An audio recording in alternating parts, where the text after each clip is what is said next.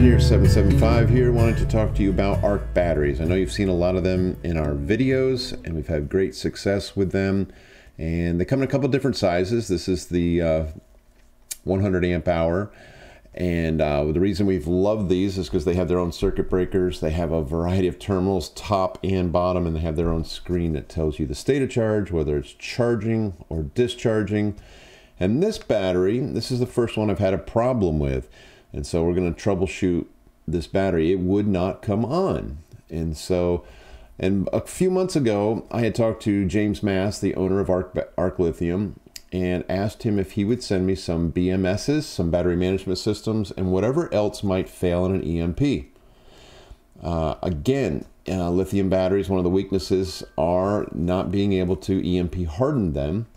And when we do a lot of Sol-Arks that are EMP hardened, it's kind of, we're stuck in this conundrum of how do we take care of the customer here. So I said, let's get some extra BMSs and then let's see if we can field service these batteries. Because their manual says that the BMSs are serviceable. Some batteries you can't do this with, or it's just cost prohibitive or just very difficult. So what I want to do in this video is replace the BMS, and if that is the problem. But first we need to diagnose this battery and see what the problem is. And the nice thing about this battery is that you can easily take the whole side cover off. The screws are there, that you can just take the whole side cover off and take it apart and replace the BMS. And so again, just so you know, the BMSs that we do get, we put in a Faraday cage to protect them and in case there is an event. So again, I'm showing a picture right here now of the terminals on the bottom. You have 3 positive terminals, 3 negative terminals for combining and paralleling, depending on how you're setting the ARK up, because the ARK has its own feet that bolt on, or you can put it in a rack, and ARK has their own modular rack that you can get, and they keep improving. I keep working with them and asking them questions. How about this? How about that? And soon they'll be closed loop communicating with the Sol-Ark inverters. But I'll have a future video about the BMS in this battery and how it actually works and how it does this active balancing. So here we see the battery. I also always, in these lithium batteries, whether it's Fortress, Home Grid, you name it, I've always been looking for a charger that if I do get in trouble and the battery gets discharged too low, that I could charge it back up. So I have a couple options in charging. I use this 360 watt lithium battery charger. I also have a golf cart battery charger for lithium, and so I can really put some amps to them. So I was trying to wake this battery up and excite the BMS and see if that was the problem. So I just threw, 56 volts across these terminals. The BMS is basically just a switch, and I was trying to wake it up, but it never came alive. I did eventually check the voltage on the battery itself, and it was fine.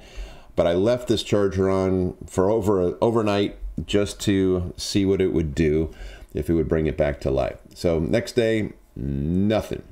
So anyway, time to replace the BMS. And there's basically just 4 screws and 1 wire that gets butt spliced in to, you can follow it through this wire harness. I was tracing it. And you just got to butt splice that in there with the wire that's coming out of the BMS. So again, the BMS is just a switch. I just took the wires off, taped them up so they're not in contact. Again, the battery cells are still good. It's the BMS that I determined that wasn't working, and we're just going to replace that. So I spent a lot of extra time because I had never opened one of these up. And so once the BMS, the new BMS is put in, one of the procedures is you need to excite it. The reason I'm pointing to the other board is I don't know what that is. I asked James. He basically said in order for this battery to be UL certified, it needed that board. So it's a safety compliance. I'll find out what that actually does. I don't know at this point. But so we didn't replace that board because there was nothing wrong with it. But we did splice in. We need to cut the wire out of this and just splice in there for this BMS. And that's it. So the BMS in the package, it comes with new screws. So here's the new BMS, just put it in there. So it's 4 screws and a 1 butt splice. and then the one connector between the BMS board and the UL safety board, I'm calling it for lack of not knowing what it actually is. So, and then we are going, I just took a wire across this P- and B- per the manufacturer, saying in order to excite the board, to activate the board. You know, some inverters have an activate mode on them that will activate the BMS, and basically that's what I'm doing with this jumper to excite it. And then we're good to go. And like I said, screws come with it. It's very simple. So some of the other BMS swaps are very difficult. They put so much protectant on the coat. It's just difficult. Anyway, battery comes on. It beeps and it tells you 50%. And that's exactly the way these batteries always come in. So not a problem there. So pretty much determined that's what it was. So not a problem. We had a bad BMS, replace it. I would say if I knew that it was a bad BMS and I was replacing it, it would not take 15 minutes to do the job, maybe 20 minutes. Just being careful, but it's very easy to do when the breaker's off. You're not, you know, the relay's off. You're not hot. You just undo these screws. I do tape up the terminals for safety and butt splice that one wire on the right. Land these two, jumper across to excite it, and you're done. The accessibility is so easy, taking this whole side cover off. We've had other batteries where we have replaced BMSs or attempted to replace a BMS in a bad lithium battery, and it's like you're performing surgery. Very difficult to get the X-Acto knife out, cut away all the I call it the goop that is on the connectors. If you just try to pull them apart, you destroy the board. And so you really, I guess for warranty reasons, they goop everything up. But so this is great. This was a fun little side diversion. I had a battery that was bad, and we just went ahead and replaced the BMS. So I have a couple extra BMSs that I've kept here for this, and this is a solution that we offer. If you want a Sol-Ark EMP hardened inverter, you can buy an ARK battery and know that you can replace the BMS. So I have other customers that have bought batteries and buy extra BMSs, but in a battery like a Simplify or some others that I've seen, that is not possible to field service that.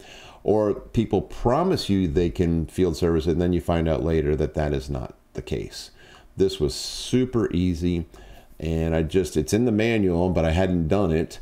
So I like to, you know, do it myself before I tell you that it's doable. So this is a strategy for those of you who are up to speed on EMP hardening. Know that what's going to fail in this. The screen might still fail. You can buy extra screens too.